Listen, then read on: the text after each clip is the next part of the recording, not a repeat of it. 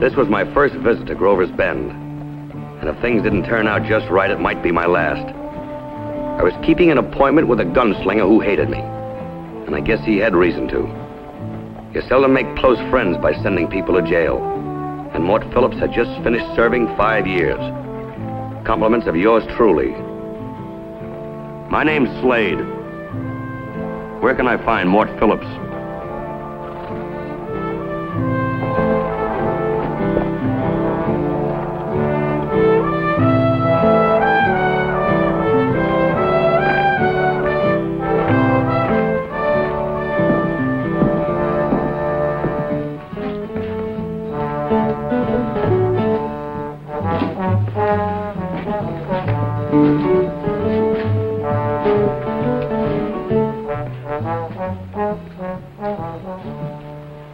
Well, Slade, it's been a long time.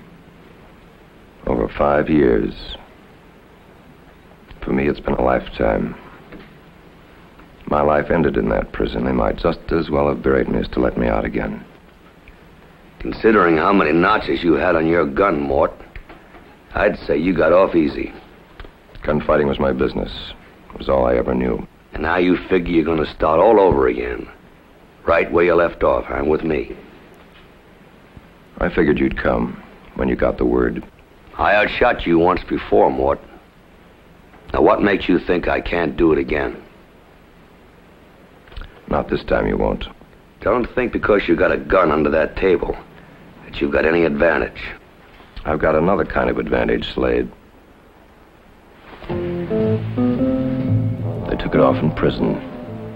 Blood poisoning from a shotgun wound. My right hand. That's too bad.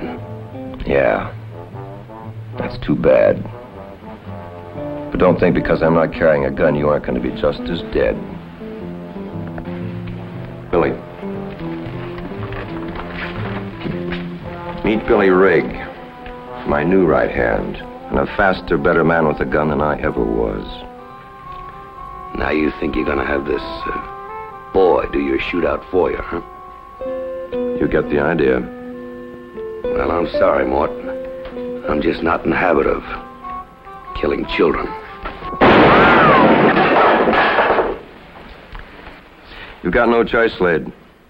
But not with that shotgun. We've got a real gun for you. All cleaned and oiled. Blake? Go on. Put it on. You know, it's a funny thing, Slade.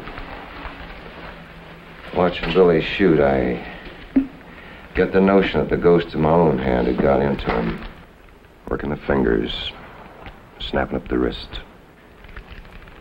Now, just why are you willing to do this, boy? Because Mort Phillips is my friend. Because I think you got it coming. It's your first move, Mr. Slade. I'll make the last one.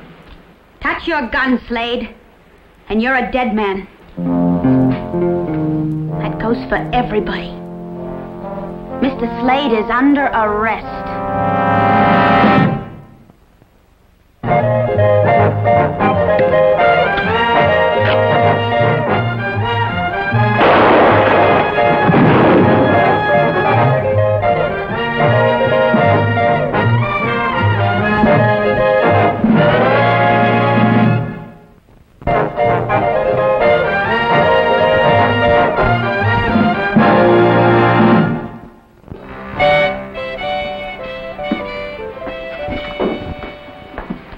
You're not the law here, Lydia. Well, I'm not just wearing this badge to see the light bounce off it.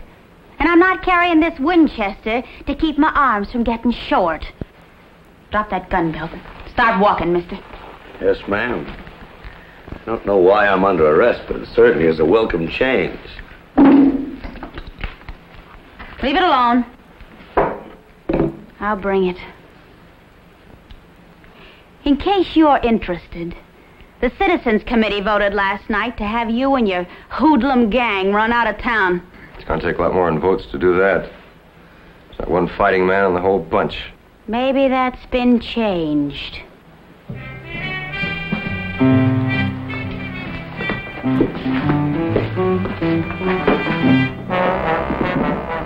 straight to the jail, Mr. Slade.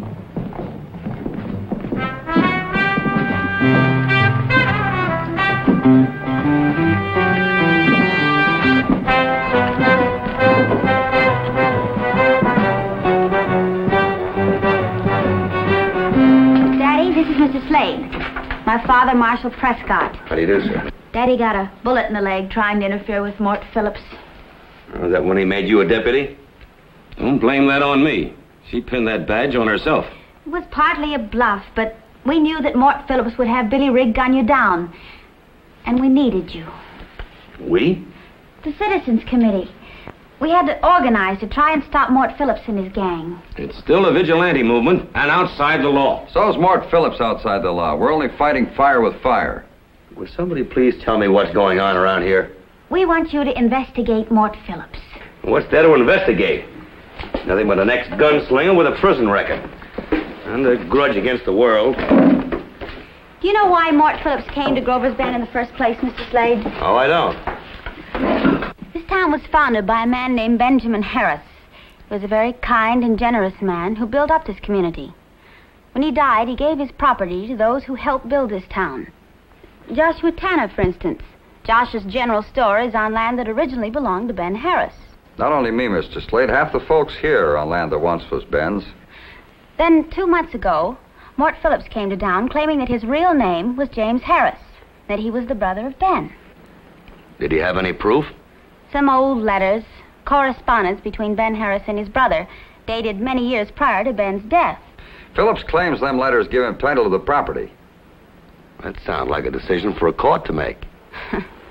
Mort Phillips won't wait for a court decision. He says he knows he's within his rights in taking over the property. With the help of a gang and a gunslinger, huh? Exactly. That sounds to me like Mort Phillips is afraid that the courts won't see things his way. Mr. Slade, when we heard that you were on your way here, the committee voted funds. 500 now and 500 after the job is done. But what happens if Mort Phillips turns out to really be Jim Harris? We're willing to take that chance.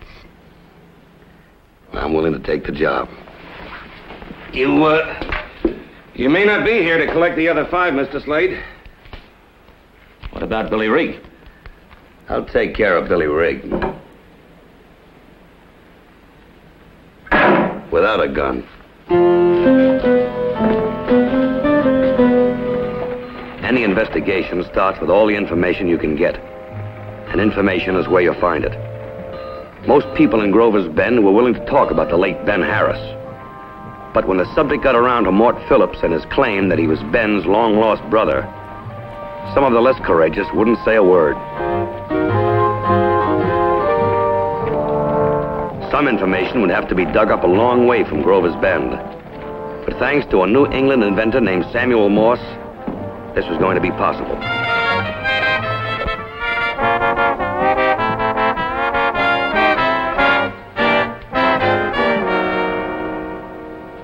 Billy.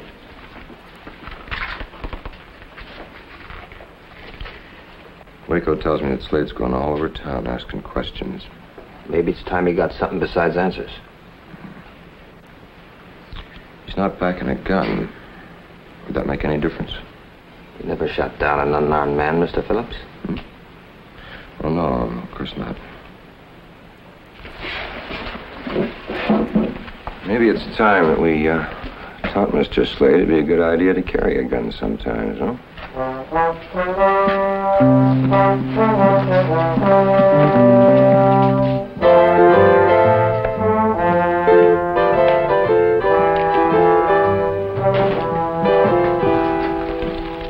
Mr. Slade. I want to thank you for your part in helping arrest me this morning. The credit all goes to Lydia Prescott for that.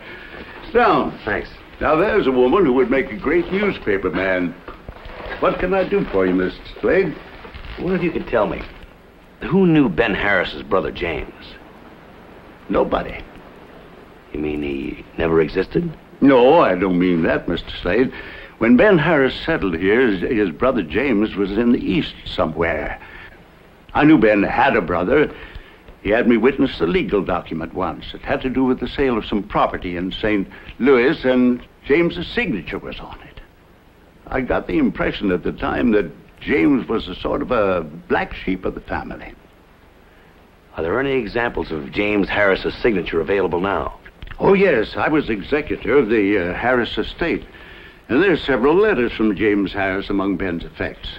Has any attempt been made to compare them with samples of Mort Phillips' handwriting? What handwriting? Mr. Phillips has conveniently traded his right hand for a hook. Yes. Well, thanks very much for your help, sir. Oh, by the way, is there any chance of my seeing copies of the James Harris's letters? Well, they're in the safety deposit box at the bank. Be glad to show them to you anytime.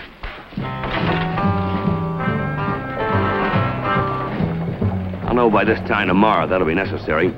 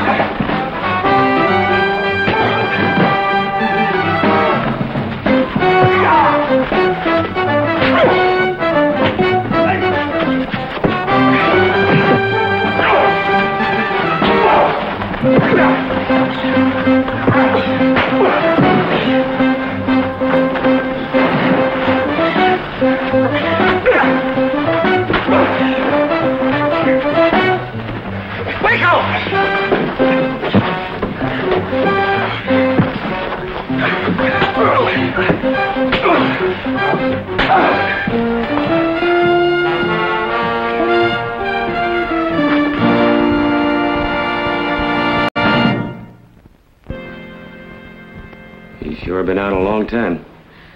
I'm worried, Daddy. You're doing just fine, man. Don't worry. You've been playing possum. Oh, no, ma'am. Possum wouldn't get treatment like this. Oh. Serves you right for scaring me half to death. Oh. Hey, what time is it? It's almost 5 o'clock. Mr. Slade, we have no right to ask you to get mixed up in all of this. You have every right to. It's my business. It's the way I make my living. All the money in the world's not worth getting killed for. It's sure nice to know that somebody cares. Thanks. Lydia. Keep the 500. Leave town tonight. I'll explain it to the committee. Nobody could blame you. You're not suggesting that I run out on Billy Rigg, are you? I don't want him to kill you. Supposing I kill him, Lydia. No, you couldn't. I mean, he's too fast a gun, and nobody could stand up against him. You know, it just came to me that you might have had another reason for stopping that shootout this morning. I don't know what you're talking about. Look at me. Don't you know?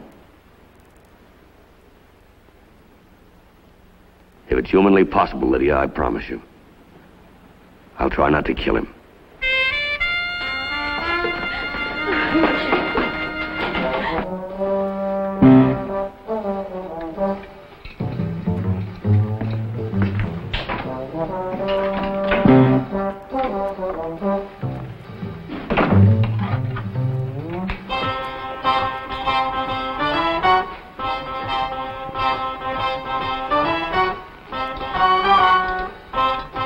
Get your hands up, Billy boy, and don't turn around.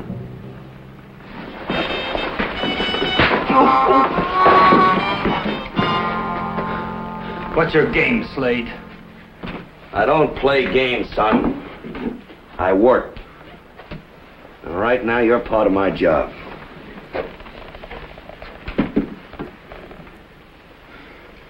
Well,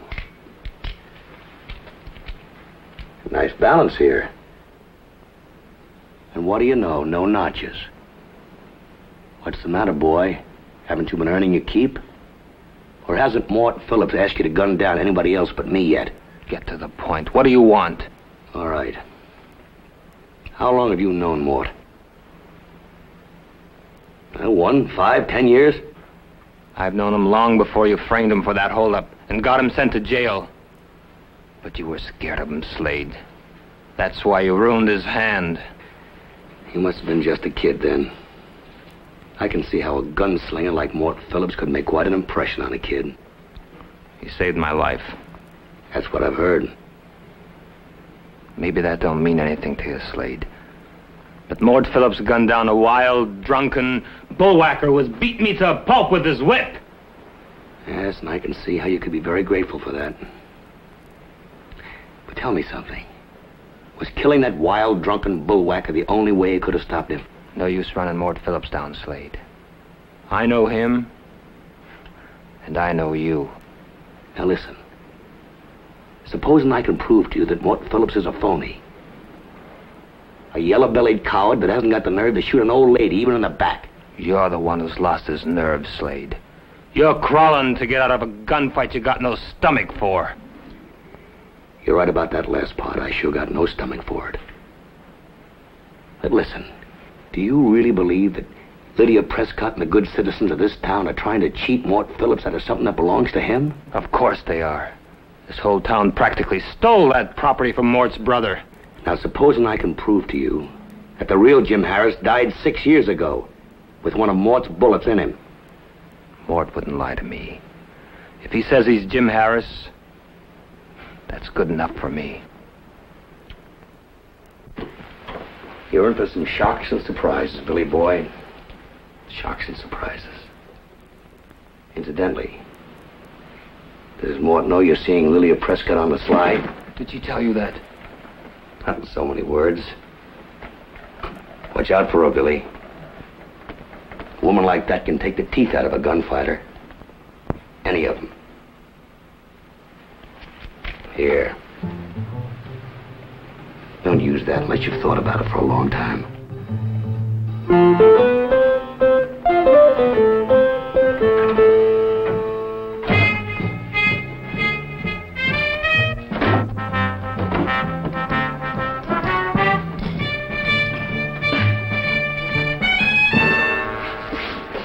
Easy does it, boys. I'm unarmed. Tell your men to get out, Mort. I want to talk with you. All right, man.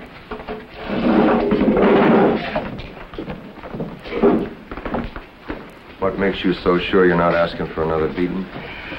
No, Mort. Only as the last resort. I got you figured out. So? So seeing Billy Rigg gun me down means more to you than all the loot you could take out of Grover's Bend? Next best thing to killing you myself. That's why I don't think you're going to have one of your muscle-brained men shoot me when I'm not looking. You shoot it out with Billy Rigg, I don't think you won't catch a bullet in the back. Might not be as much fun, but you'll be dead just the same. You know, I'm going to blow the whistle on all your phony claims to this town, Mort. I'm not worried. Jim Harris was killed in a train holdup. Among his personal effects was a case containing some legal documents and some correspondence. Oh, you found out quite a lot already, haven't you? That's right. And by tomorrow afternoon, I hope to find out whether or not you were among the gang that held up that train. By tomorrow afternoon, you'll be dead. One way or another. I'll up the ante, Mort. Let's make it 12 noon. Now, you tell Billy Rigg I'll be waiting for him outside that telegraph office. And tell him this time I won't let anything interfere. I'll tell him.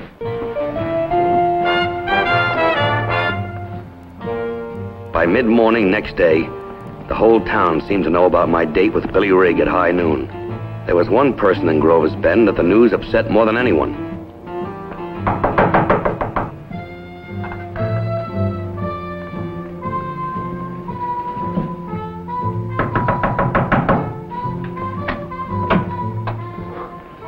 Lydia. Is it true? Lydia, it's gonna be all right. I can't lose. You can't lose. What happens to you after you've killed Slade? You mustn't go through with it, Billy. I have to. You don't understand. It's a point of honor. I owe this to Mort Phillips. You owe him nothing. What about yourself? Us?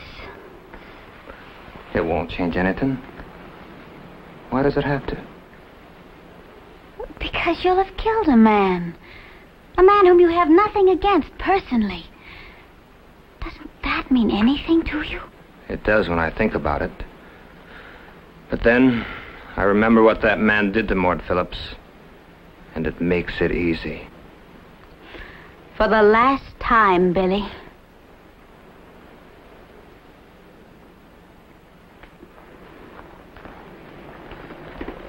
I'm sorry, Lydia. And for your sake, I hope Slade is faster.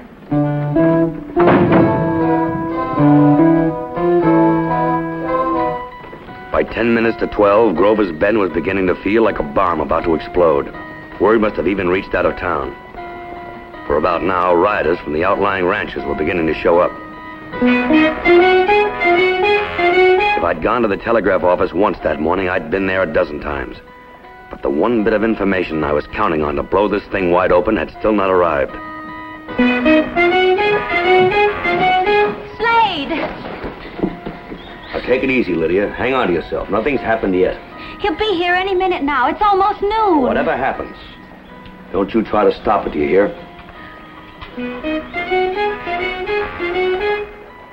At 1 minute before 12, Mort Phillips came out to see the show.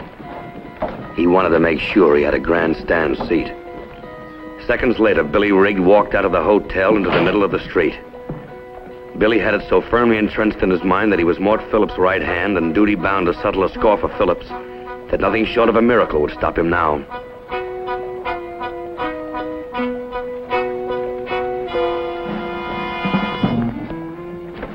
The miracle came, and it came in the form of the message I've been waiting for. A message brought by thin strands of wire across 1,000 miles of wilderness. Just words, but they saved Billy Rigg from himself. Mr. Eckhart? Well, I'll be... Show it to Billy Rigg. Yeah. Billy, this is something you've got to see yourself.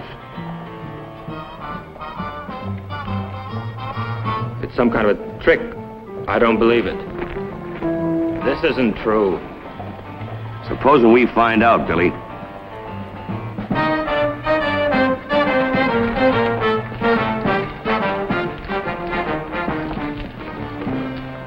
Mr. Phillips, Slade's had some kind of message sent to him. Supposed to be from the prison where you were. I reckon he's just showing his color again, Billy. Anything to keep from getting what's coming to you, eh, Slade? It says you never had any operation while you were in prison. That when you left there, you had both hands. Both of them, huh? What do you call this, Slade? Does that look like a hand to you? It looks like a hook strapped over a hand to me, Mort. Just what I thought. He only had one practical reason for this hook, Billy. It kept him from having to duplicate Jim Harris's handwriting, but he had another reason, a real one. When Mort Phillips left prison, he had all the cynical hatred of a killer. But he just lost his nerve.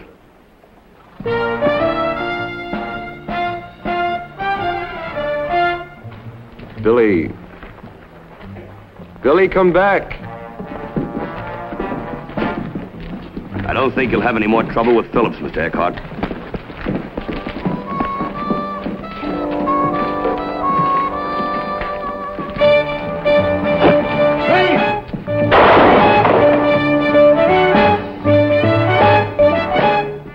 I guess you won't have to pretend anymore, Phillips.